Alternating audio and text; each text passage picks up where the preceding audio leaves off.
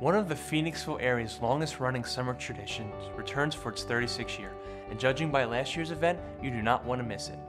This spot is brought to you by Applied Video Technology. Canal Day makes its return to St. Michael's Park in Mont Clare on Sunday, June 24th. Run by the Schuylkill Canal Association, the event is the association's way to raise awareness of the significance of the Schuylkill Canal and how it impacts the growth and continued prosperity of the community. Of course, there are a slew of activities planned similar to prior events and includes 5 Mile Schuylkill River trail run, kids fishing derby, canoe and kayak races, food trucks and other food vendors, beer gardens, and live entertainment, including a number of local musical guests, all this and much, much more. For a full list of activities, rules, and start times of events, please check the website at schuylkillcanal.org. Festivities begin at 9 a.m. and run to 5 p.m. Please be advised that Towpath Road will be closed due to vehicular traffic all day, with the road reopening at 5 p.m.